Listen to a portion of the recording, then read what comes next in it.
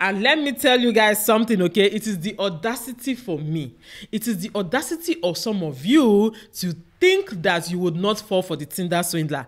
You're welcome to the Pleasant Heart podcast, hosted by me, Adaeze. Here we discuss life as we know it to help us live life as we want it. Let's discuss the Tinder swindler, shall we? All right, so I finally watched the Tinder swindler yesterday, and the reason why I watched it was because I was seeing a lot of takes on the internet, left, right, and center. I kept seeing people's opinions about how, these women were so dumb, they were so naive, how could they fall for this kind of scam? This is just like your scam 101, like it was a basic scam, like the women were not intelligent enough to really clock this guy early enough. I was just seeing all of these and I was like, I don't want to go with head mentality. I don't want to judge these women before, watching it for myself and hearing things directly from the documentary myself. So I decided to go and watch the documentary, okay? And let me tell you guys something, okay? It is the audacity for me. It is the audacity of some of you to think that you would not fall for the Tinder swindler. Some of you are being scammed by Tunde from Ibadan. You're being scammed from Nnamdi from Imo State, and you're trying, and mind you, this Tunde and Nnamdi did not give you guys anything, no. They didn't even try so hard. You guys are being scammed by the promise of love, on the promise of love, and that's it. And you're not coming here to tell us how you cannot fall for this. Meanwhile, anyway, before I dive into all of this, let me warn you guys that this episode is going to be full of spoilers, okay? So if you haven't seen the Tinder swindler, I suggest, and I recommend that you go and watch it first before you come and watch or listen to this episode, okay? However, if you have watched it or you just want to skip to the good parts, don't want to watch it, then you're in the right place, okay? Yeah, so like I was saying, it's the audacity for me. You guys, this guy, okay, let me start from the beginning, okay? His name is Simon Leviev. That's not actually his real name, but that's like the biggest name he used for his scams, or the name he used frequently. But his name is I've forgotten his name, okay? I didn't even bother to put it in my head, but I know that he was called Simon Leviev throughout the documentary, okay? And he's from Israel. He had done a lot of scams in Israel. I think he had defrauded 3 women, and then he went to jail from it. And then when he came out, or whether he escaped, no, he didn't go to jail. I think he escaped. He wasn't prosecuted for it. He escaped, and then he took on the Simon Leviev name, and he, was on Tinder, and he was looking for women on Tinder, and he kept telling them how he was a businessman who dealt in diamonds. He was the son of the, very rich diamond dealer, something Leviev, because there's someone who actually exists that answers Leviev. There's a family called Leviev. So he was claiming to be their son. He was claiming to be this very rich businessman who deals in diamonds, okay? So what he was doing was he was on Tinder. He had his flashy lifestyle pasted all over his Tinder profile. You see him in private jets, you see him on yachts, you see him in parties, you see him in clubs, wearing expensive things, expensive wristwatches. Like, his Tinder profile was like, exuding wealth and, money. Like, he knew the kind of people he wanted to attract, and he really set his Tinder profile to attract, such women, okay? So in the documentary, they actually highlighted the 3 women that fell for his scam big time, but I'm sure there were so many, there were so many women, there were so many other women who actually fell for his scam, because according to what I read, he actually scammed women to the tune of $10 million, like $10 million freaking dollars. That's what he got from scam. And basically how his scam works is like in a pyramid scheme, okay? I'll call it a pyramid scheme because he will rob Peter to pay Paul. He will rob Cecilia, use the money and take Pamela out, on a date, fly her out, eat expensive food, take her on private jets and yachts and stuff like that, expensive parties and clubs, and then he will take money from Pamela, I don't know what her name is, the second one, and then he will go and trip his girlfriend, Eileen, and then he'll take money from Eileen and go and, spend on Cecilia. That's what basically he was doing, okay? Just that it was more complicated than that. It was like a whole range of people that he was scamming. Anyway, why I said that some of you are just deceiving yourselves, why I said that is that This guy actually took them on private jets. He flew them out. He paid for their tickets. He spent on them. He took them for expensive dinners to expensive hotels and stuff like that.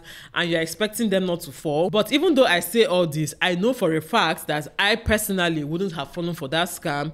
Because first of all, I don't even have the money for that, okay? Where will I get that kind of thousands and thousands of dollars for to go and give man? And second of all, I've even done a video on this channel where I talked about how people are giving man money. Like, I don't get it. I'll never get it. I don't care the rationale or the excuse you want to give. Some people say, I'm just being nice. When you're in love with somebody, you just have to be nice to them. I'm just being nice. I'm sorry, okay? Some of you, that your excuse of just being nice, you're not actually being nice. And that's what actually played out in this, Tinder swindler scam and all of that. Some of you, what you claim to do out of niceness, you are actually doing it because you want something in return, okay? Don't come and give me that, oh, I only gave the guy money because he's a friend. It's what I'll do for any friend. It's a lie. A lot of you have friends, female friends, who are in financial need and you will not give them money. But once a guy comes and talks one or two. In fact, for some of you, he doesn't even ask you out. It's just the prospect of someday being asked out by this guy. You carry your money and go and give him to bribe him into loving you, to bribe him into asking you out, okay? That's just the truth, okay? Argue with yourself in the comment section. I don't care.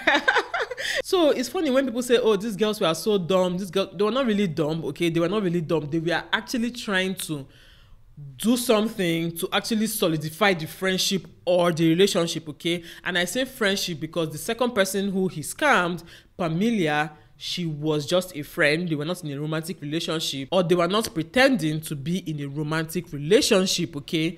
Yeah, even though in my head somewhere, I feel like she didn't want to date him, okay? She didn't want to date him, but she wanted the perks of his lifestyle, okay? Yes, those women were gold diggers. That's just the bottom line. They even said it, that one of the things that attracted them to Simon was his lavish lifestyle. Okay, so please, even the second person that did not want to date him, she admitted that he was too short for her liking, but he had this elegance around him. He liked his lifestyle, his dressing, the places he took her to. That was what she was attracted to, and that was what she stayed for, okay? Yes, they said, oh, he had good conversations, he was a good listener, he was this and that. I beg. Is he the only good conversationalist you've met? Is he the only good listener that you've met? Well, how come it didn't work out between you and the other people, okay? So the truth of the matter is that those women were gold diggers. They felt like they could, cash in big by being with this. I think it was the thrill of this millionaire that, oh, he finds me worthy to be his girlfriend, to be his friend. So let me actually do something in return to show that, yes, I'm really in this. It's about us. It's about our future, okay? Granted, the guy lied to them, the guy, especially the first one and the last one, the guy was basically telling them to look for apartments, telling them he wanted to have kids with him. Oh, I forgot. The first person that, they interviewed, I don't think she's not his first scam anyway, but the first person that was in the documentary, she talked about how, the first day she met him, he told her that he was traveling out. I think he took her out for dinner, and then he told her that he was traveling on business to Bulgaria, okay? He was traveling on business to Bulgaria if she would come along. And this lady actually agreed to come along. And yeah, the next day she went on a private jet with him and they went to Bulgaria. And then in the private jet, okay, on the trip, his baby mama and his daughter were on the trip, okay? So she said she talked with the baby mama and, she met the daughter and all of that. And she just liked the fact that he was still involved in their lives, even though they were not romantically, linked anymore. But she was happy that he was still involved in his daughter's life and this and that. And I was just like, I don't think I'll be very comfortable going on a first major date or major outing with someone and then his wife and baby mama are there. Like, what kind of desperation is that? That's another point, okay? A lot of these women were actually very, very desperate. They really, really wanted love from a millionaire, okay? That's just the truth. Because the first one said that she had been, Cecilia, she said she had been on Tinder for, was it 10 years or something, and she had gone on 1,000 dates or hundreds of dates. I can't remember what she said. But I was like, sister, again, what's happening? What's wrong with you, okay? What is wrong with you if you've gone on this many dates and you're not still in a relationship at this time and you want a relationship? What is wrong with you? Because it can't be all the men you swiped, you swiped on, or that I swiped on you or whatever. It can't be all the men you met through Tinder that have the issues, okay? So What is wrong with you, sis? Another thing that people kept talking about, and to me it kind of made sense, was this: my enemies are after me. He kept saying that his enemies were after him. In fact, that's basically how he scammed them. He said his enemies were after him. He couldn't use his cars and all of that to track, so that the enemies don't track him. So he had to use their cards. He had to get cash from them. By use their cards and get cash, it's not $1,000. Even $1,000, if I don't think I'll wake up the next morning. But it's not $1,000. It was thousands of dollars. Like the first Cecilia, I think she gave him over $200,000. Then the second one was like $40-something thousand. The third one was $140,000. I'm just like, what? Where do they see all this money? Like, where are people getting all this money from? Okay, and again, these women are not even that young. They were young women, but they were not that young. I think Simon was very, very smart with his selection. Okay, he didn't go for the 21-year-olds or the 22-year-olds who just want to be flued out and giving a good time. He didn't go for them. Okay, he went basically for women who were just around 28, 29, 30. At that age, a lot of women start becoming conscious about their love life, start wanting to settle down, start wanting to have a family, start wanting to meet someone great, and just, fall in love and all of that. At that age, majority of women want that, okay? I didn't say all women, okay? So if you don't fall into that category, I'm not referring to you, please, okay? I'm talking about majority of women at that age. Yeah, it's normal. It's not a bad thing to want love. It's normal. So I could understand how that played a role in them being scammed, because they were giving love a chance, okay, even though the money was one of the biggest reasons they were giving that love a chance. Because I looked through they read out their chats and their conversations, and everything sounded so basic. So he wasn't saying anything extra special. He sounded very corny, majority of the time. Yeah, as far as I'm concerned, his conversations were just very, very, very basic. There was nothing special about it. And even when the women said he was a very good listener, I'm like, of course he's a very good listener, because he wants to know more about you. He wants to know how much he can scam out of you and how well he can scam you. So of course he was a very good listener. And I'm sure, see, the truth be told, I like people that are very good listeners, but sometimes when it gets to the extreme, it actually becomes boring, okay? Because you need to be giving me back some information as well. So something that a lot of people pointed out was the fact that he kept talking about how his enemies are after him, and they felt that these girls were so dumb for falling for that. And I'm like, no, they weren't really dumb for falling for that, because, okay, remember, whenever he opens up to them, he tells them how he was in prison, how there was a deal gone bad in South Africa. He tells them about how, he deals in diamonds, how some part of his business, is kind of shady. From the way he describes his business, you can tell that some part of it is kind of shady. I mean, of course, the whole thing doesn't even exist, but I'm just saying, if you met someone that worked in the diamond industry, of course you would believe that some part of their business is going to be shady, considering how much controversy surrounds diamonds in the world, okay? Mining of diamonds and how diamonds are being mined and sold, and who sells it and who takes the money and stuff like that. There's a lot of controversy around it. So I don't think it's that far-fetched to believe that he has enemies. It's not that far-fetched, to me at least. Again, like I said, I wouldn't have fallen for his scam, but I'm trying to see things from these women's perspective. Instead of just labeling them as just dumb bimbos who don't have sense, I think it is a disservice to them to just label them like that without actually sitting down to think about what this guy was telling them as well, okay? And again, like I said, they saw the lavish lifestyle. It wasn't just online talks. Initially, when I even heard about the Tinder swindler, I was thinking it's all these normal Yahoo Nigerian boys, romance scam, where they go and scam old women abroad and collect money from them. It wasn't that, okay? These were young women or youngish women, okay, when it comes to such things. These are relatively young women. These were career women. I mean, for them to get that kind of money, these were career women. These were women who were working, had money, but, wanted love and really wanted a guy on their level at the same time, or higher, hypergamy and stuff like that, okay? Because if you think about it, one of the reasons why those women were attracted to, okay, I think I even said it, that one of the reasons those women were attracted to Simon was his lavish lifestyle, okay? So when you are rich as a woman, or when you have your own money as a woman, you tend to look for a man who is even richer and even has more money, okay? Most people don't like to date down, and that's just the fact, okay? Yeah, diamond trades, diamond business is not a very straightforward business, okay?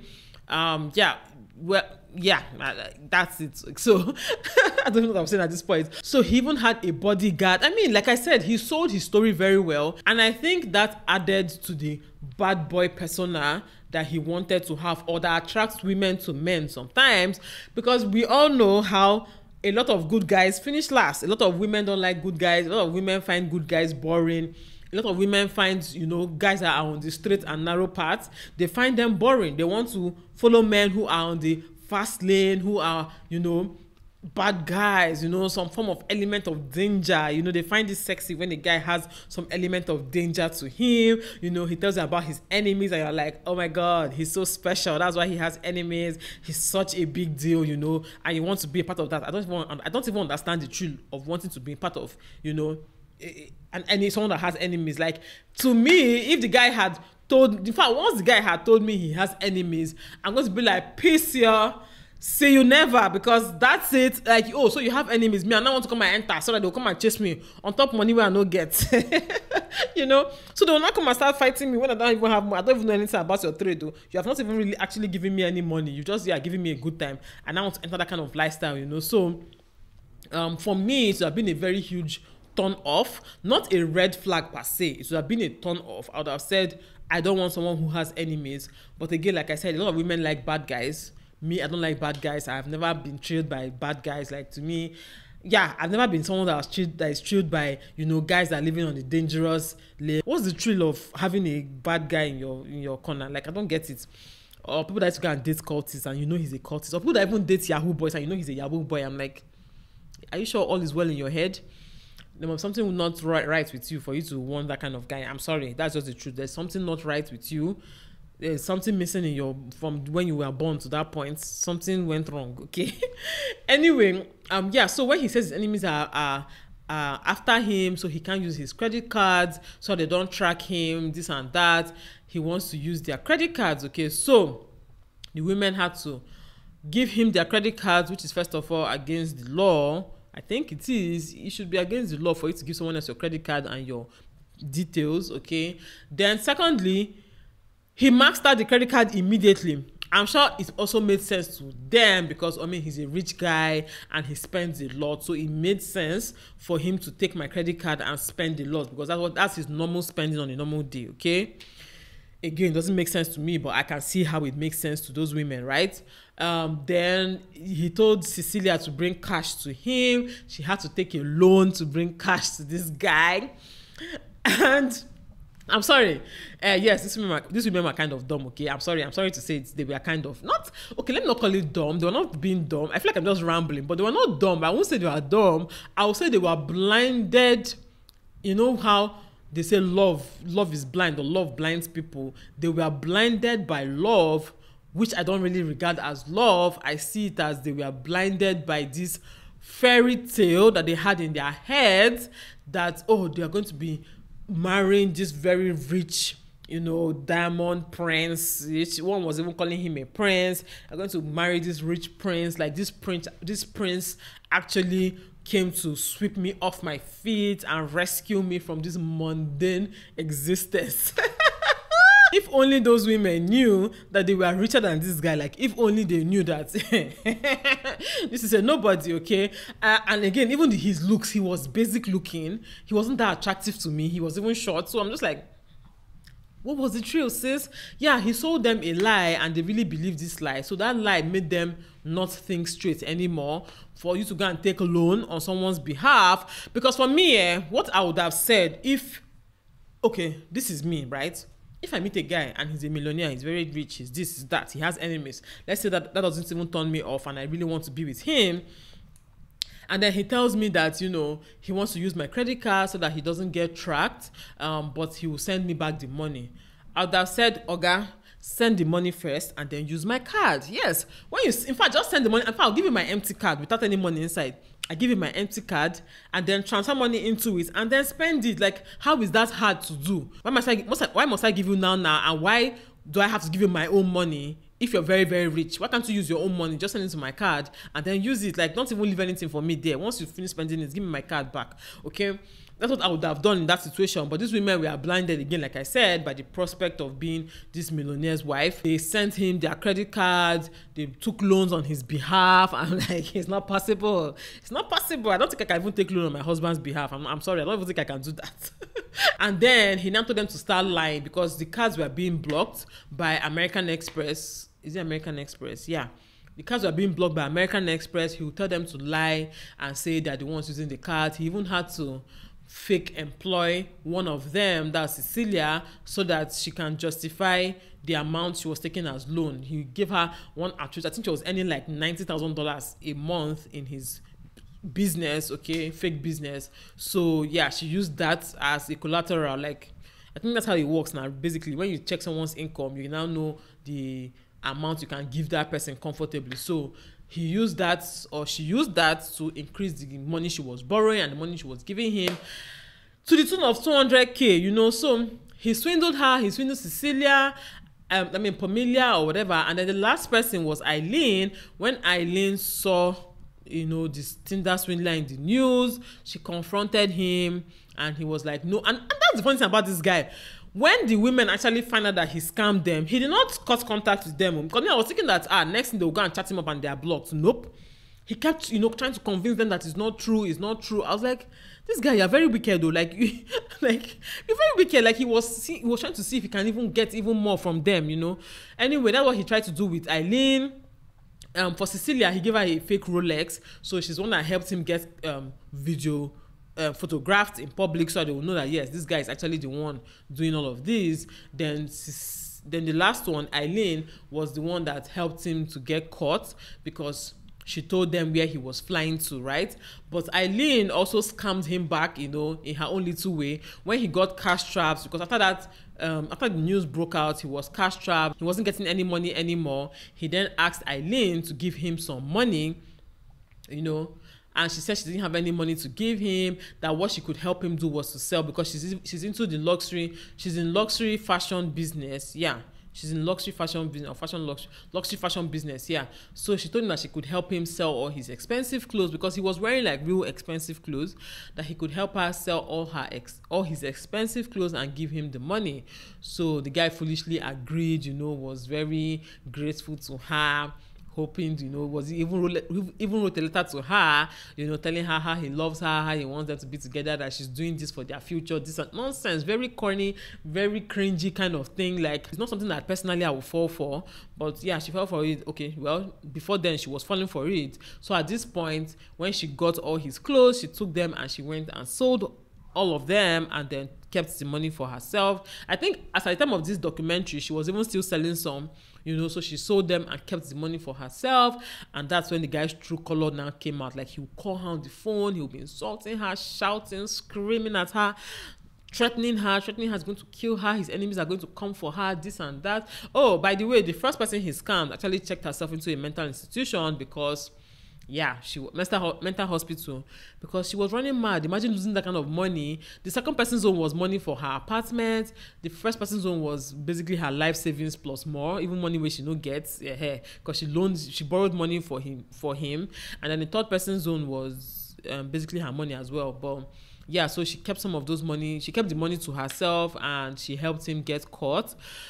But anyway, in all of this, the guy is now out of jail. I think they said he went to jail for 14 months or 15 months for his crimes, but he served only 5 because of coronavirus and things like that. So right now he is out of jail and living his best life. Like, he's now still rich. I don't know how he's making his money. Maybe, I think they say it's through Bitcoin and stuff like that. I'm sure he's scamming more people. He's dating a model. He's dating a Russian model. Living his best life. Oh, mind you, while all these things were going on, he had 130K followers on Instagram. Okay, so some of these people that you are following on Instagram and you just enjoy their lifestyle and you don't know how they're making their money, you guys should better be looking into these things though, because I remember Hush Puppy had like 2.1 million followers, and I'm just like, I never had the urge to follow Hush Puppy for one day. Like, what am I following him for? To see what? Like, anyway, people are different, Sha. I'm not saying you are bad for following him. I'm just saying, when you're following such people, when you're saying God when, better be careful and know where they're getting their wealth from, and know if God can give you that kind of wealth, okay? The devil can give you, but he will take something back in return. After the documentary came out, he went AWOL. I think he disabled his Instagram, he went AWOL, but I think he's back now again. They banned him from several dating sites, but I'm sure he will find a way.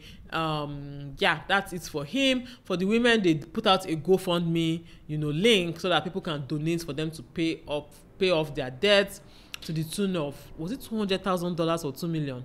Or $200,000. Yeah, they put a GoFundMe out, and people are like, for what? After they scammed you want to come and scam us for what? And I feel bad for the women, but at the same time I don't really feel bad for them, because you kind of laid your bed, so lie in it, sis, and enjoy yourself there. But I think it just serves as a warning to everybody out there. But trust me, people will still fall to scams. It's not today scams started happening. Scams have been happening from time immemorial, and they will keep happening because a lot of women are crazy in love, okay? A lot of women are not doing their due diligence. A lot of women are being swept off by, material things, by the thought of hypergamy, or the thought of, dating up and getting a rich guy. So for me, the women also scam themselves, okay? Now you scam yourself, because we are building this castle in the air and refuse to sit down and think, okay? If you ask me, the women were being very shallow, and they got what they wanted, because whenever your criteria for dating someone is a shallow criteria, you are going to get what you asked for, okay? You're going to get what you asked for. That's just the truth. The same way when guys have shallow criteria of getting women, they now come back tomorrow and start complaining about the women. I'm like, what are you complaining about? You were attracted by big bum and flashy lifestyle. How do you think she was affording that lifestyle when she doesn't have anything she's doing with herself? She doesn't have a career and stuff like that. You see her on Instagram, she's flaunting. When you now go there and she's scamming you for money, and not like, women are so materialistic. You skipped a lot of decent, nice looking women who wanted love. You skipped them and you went to the one that wanted money and was showing big bum, and now you're complaining. So it's the same thing for the women. You skipped a lot of guys who had more to offer than just money, and then now you're complaining that they scammed you. You scammed yourself, okay? Anyway, let me know your thoughts in the comment section. Let me know what you think. Thank you so much for listening, and I'll see you in my next episode. Bye, guys.